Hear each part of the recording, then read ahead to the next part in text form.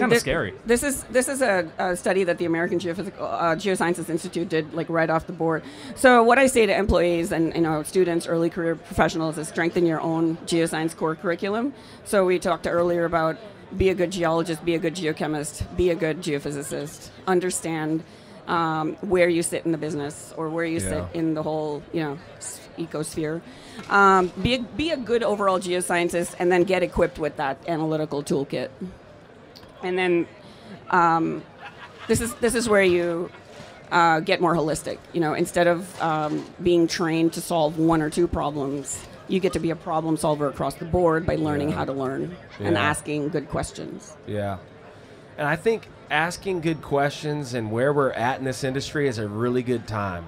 Call it maybe like the window of time. I think this is a great time of opportunity for us to 100%. to ask those new questions, because I just said we have to make new rock physics models for new types of reservoirs. Right.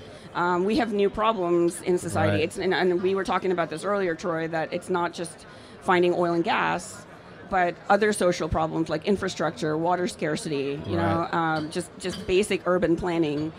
There's a huge role for geophysics in these areas. Yeah, could be applied in all that stuff. Right. Make it all better. Integrate with engineers and integrate and elevate society. Elevate our ability to just limit mistakes, increase success.